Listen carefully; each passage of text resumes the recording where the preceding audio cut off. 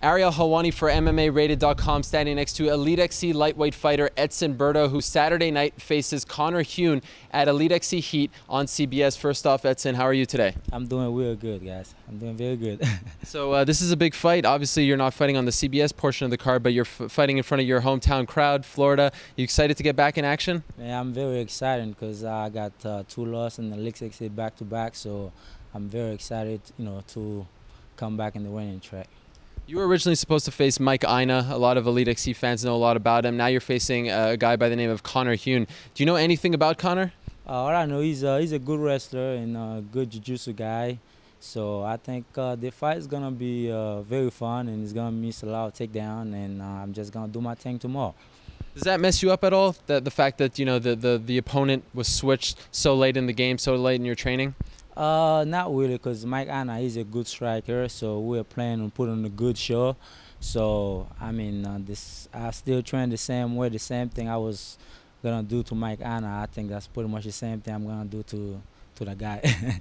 All right, so you mentioned that you hit a bit of a rough patch in EliteXC, lost those 2 fights. What exactly went wrong, and are you confident now that you've rectified the situation? I mean, the first one was I think I was dehydrated, and the second one, when I fought Eve Edwards, it was exciting fight, and I was winning the fight. And then 4 seconds before the round over, I got hit, by a knee. So that's something that I've never seen before. That was the first time. So, I mean, I think I learned a lot from that.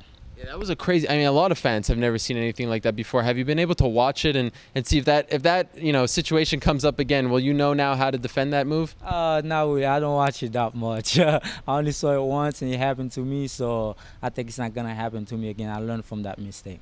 All right, and the EliteXC lightweight division is kind of in a state of flux right now because KJ Noon's, a guy you actually know a lot about, he got stripped of the title. What's your take on that whole situation where he didn't want to fight Nick Diaz due to contract issues?